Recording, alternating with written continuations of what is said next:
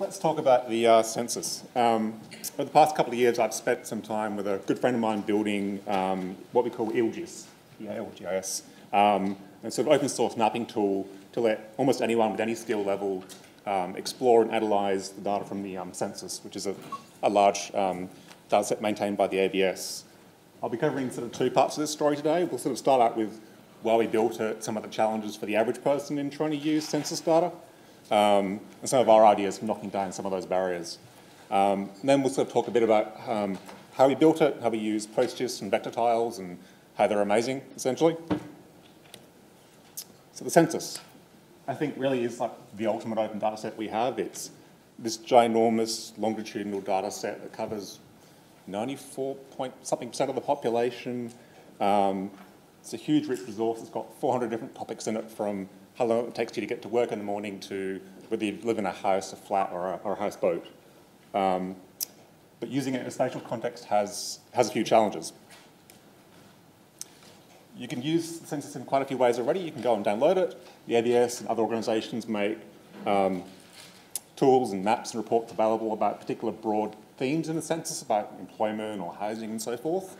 ABS has Table Builder, which is a really powerful tool, but you need to be a bit of an ABS data nerd to take time to learn it, understand, and use it properly.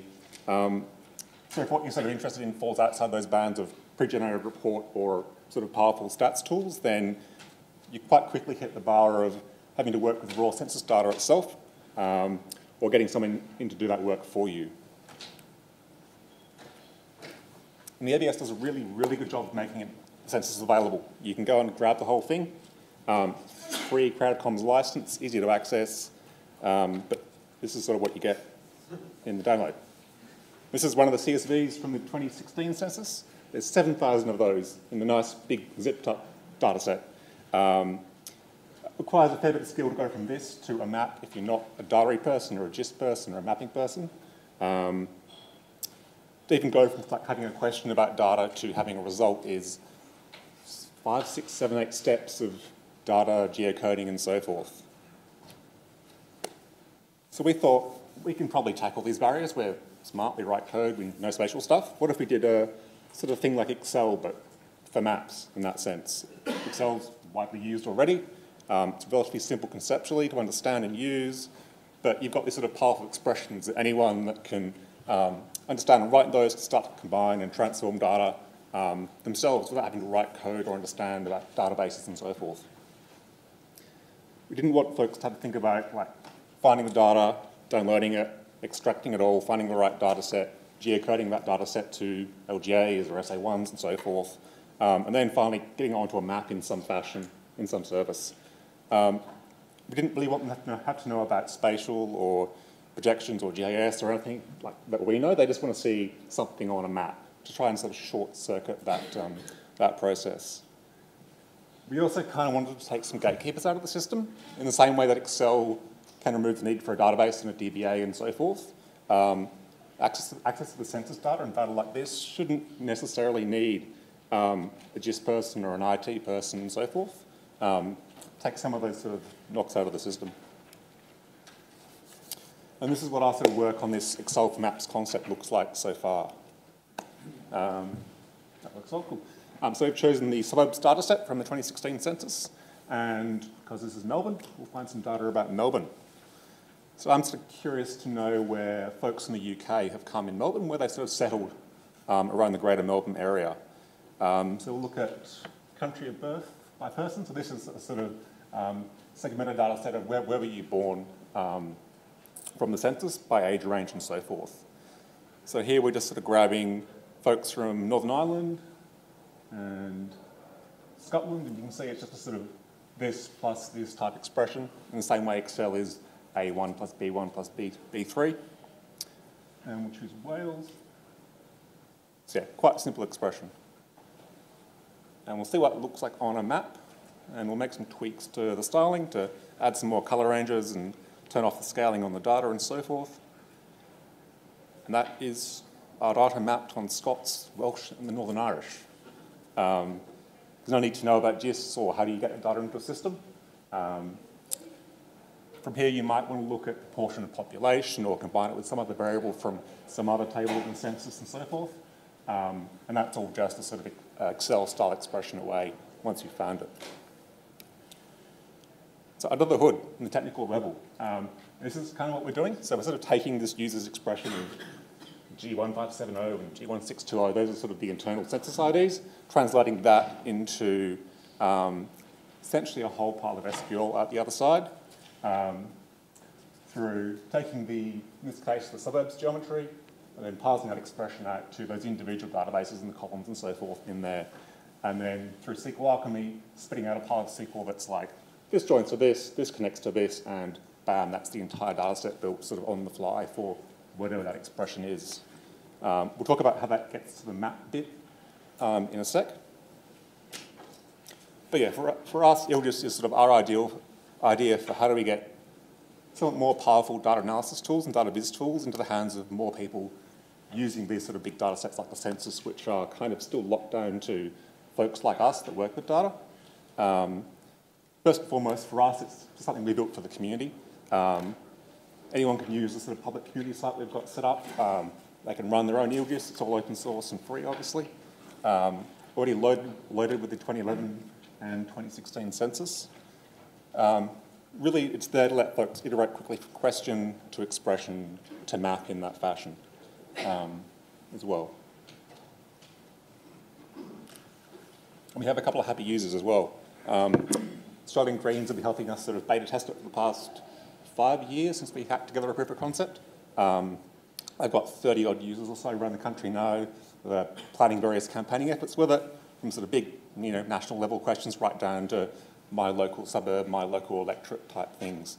And for them, it's taking the sort of the back-end messing about the data out of the picture. Their IT and spatial volunteers don't need to get requests for maps from individual campaigns or electorates about, we'd like to see number of renters or people doing at-home childcare and so forth. They can set up for their users and they can just go and get their maps and sort of self-serve in that way when they have a question about something. So in building ILGIS, we had a couple of sort of key points around data transparency and verifiability we wanted to keep in front of our minds. It's too easy to make a mistake in either choosing the wrong data set or making an assumption that's incorrect about a data set, or just trusting that what you see on the viz, what you see on the map, is actually an accurate representation of the data.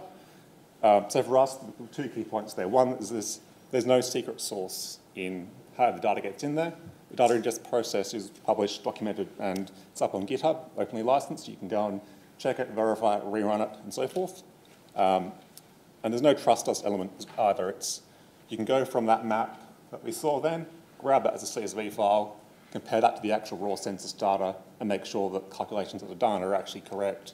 Someone else can verify it for you, and so forth. It's also applicable to any sort of data. We chose census because it was large, useful, and it was there. Anything with the concept of location there, electoral data, survey data, and so forth, can also be applied to it. So now the kind of how we bolted all this stuff together.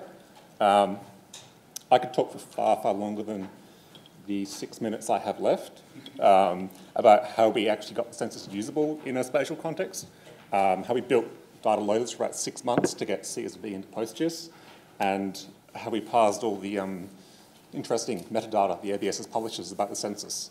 But this is a spatial conference, and I mentioned the vector tiles story, so let's talk more about vector tiles. Steve kind of gave us a good rundown of pros and cons, what you should use it for, when you shouldn't use it. But for those that weren't here, a vector tile essentially is a small little packet of simplified and compressed spatial data and attribute data, but all the styling, the rendering, and the presentation happens in the browser. So unlike WMS, it's not like a pre-computed tile. You just get data and attributes, and then you style that in your web browser or your client. For those that want the full picture, I've got some notes in the presentation notes with links to further presentations and sort of in-depth dives into the hows, the whats, the whys of vector tiles as well. So we looked at vector tiles as a solution for this census mapping for a couple of reasons. The first was because of data itself. Census is ginormous, 400 plus data tables, 57,000 potential variables in there about everything around the country. So we couldn't really take the usual approaches of pre-generating a bunch of data sets, pre-running analysis and so forth. That wasn't going to scale, wasn't going to be practical for us. So vector tiles were kind of a nice option there. And this sort of Excel for maps concept introduced a few more challenges. Users can pick any of those 57,000 variables, mash them together in some way, and create a sort of new data set on the fly. So again, we couldn't sort of pre-compute that analysis, but we still wanted users to be able to sort of go quite quickly from expression to map to concept like that without having to wait around for something to run on the back end. You also need to support any level of detail. So from a national level summary right down to the smallest mesh block of 50 houses somewhere had to sort of work and be fast as well. And the tech stack had to be simple. So we were sort of running this ourselves out of our own pockets. It's a community tool that we're very keen to keep developing and supporting, but to do that, running costs had to be low for it to be a viable thing for us.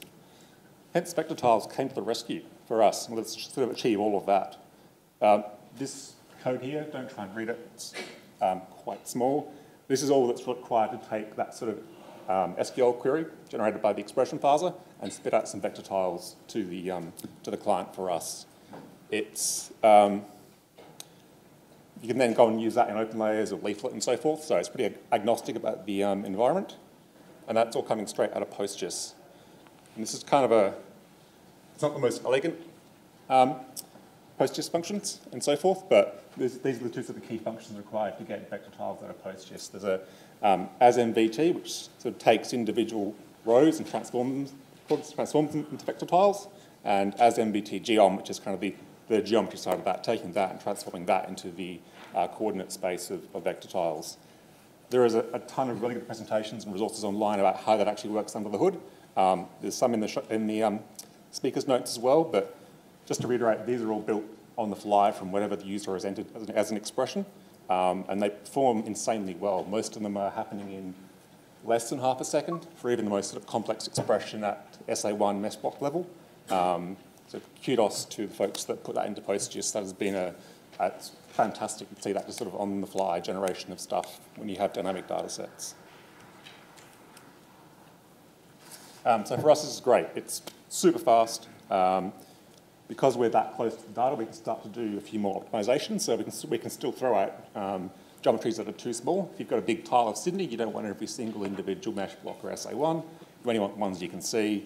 And we can still simplify geometries and do other sort of custom optimizations as well. It's super lightweight. The sort of community site right now runs on a $5 a month DigitalOcean droplet with a single CPU and a gig of RAM. And that's the entire PostGIS, Django, engines stack and so forth in there. So for us, this sort of single SQL query replaced our entire GeoServer instance that we needed for this. For someone that's built lots of map server, GeoServer stacks in the past, that feels slightly scary because that's kind of been the big complex spatial bit that's sort of served us. But boiling it back down to SQL just kind of feels refreshing and powerful in the same sense that we can do so much with seemingly so little these days for use cases like this. I think, as Steve mentioned, there are some GeoServer plugins for vector tiles as well. So if you have a GeoServer, you can just pop that in and play with that straight away. So thanks in closing. Without the amazing work of the ABS in running, maintaining, and doing the census over the past 100-odd years, none of this would work. And likewise, everyone working on PostGIS and Postgres and SQL alchemy and open layers and so forth, we are really just standing on the shoulders of many, many giants before us that have built this ecosystem of tooling and code and platforms and so forth. So thank you to anyone here that works on those. Very much appreciated. And thank you for your time today. So you can check out the public community site at demo.eelgis.org, and all the repos are on GitHub if you want to take a look there. We would warmly welcome anyone that wants to work on any aspect of this. We're a friendly community of 2 developers right now. And you can read our code of conduct in the repo as well. For us, EelGIS is a sort of work in progress. Over the next couple of years, we're looking at upgrading expressions to include functions and so forth, auto completion, and some general UX improvements on the application. And lastly, a small present for anyone that likes to work with data. You can grab our PostGIS dumps from that link there. So that's the fully spatialized census and has all the parsed ABS metadata, so you can link individual variables to what they actually mean in reality. That's just sort of JSON queryable rather than the god-awful spreadsheets the ABS publishes. Thank you. Have fun.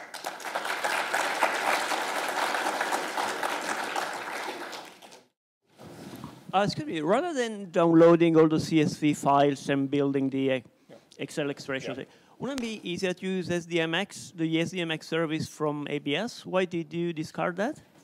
For us, it didn't contain everything we needed. Right? For us, it didn't contain all the data we needed, so it wasn't the full census at the time. It was only a cut of the main topics.